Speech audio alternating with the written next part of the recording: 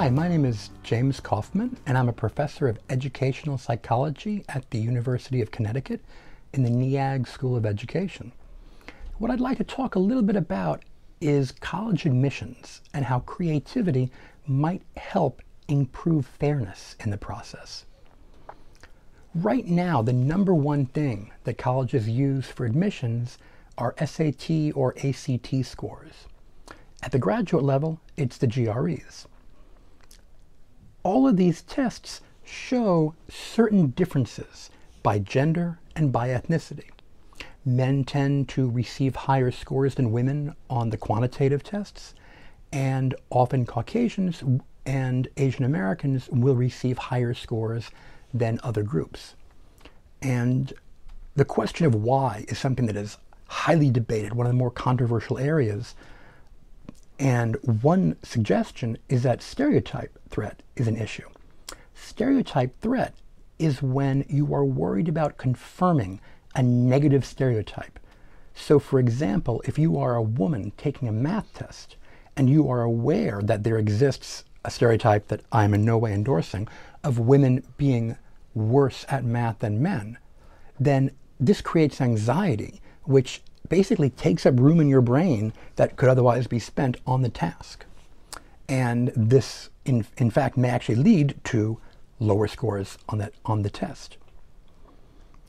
Now, there are several ways of thinking about what might make something biased.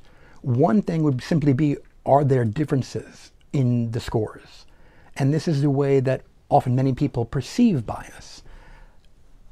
Another idea is something might be biased if it's only covering part of a larger construct.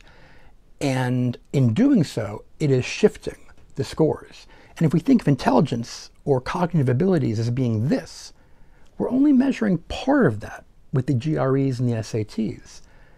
And many theories of cognitive abilities, such as Robert Sternberg, Howard Gardner, many others, include creativity as being part of intelligence. And yet right now that's not measured in really any way for college admissions. What's interesting is that creativity, a lot of the research shows, there's no difference between men and women, between any ethnicity. People tend to do the same. Everybody has the same potential on measures of creativity. In addition, there's been some studies that have shown that African Americans show particularly high creative self-efficacy. In other words, believing in their own creativity, which means that it could actually help counter stereotype threat.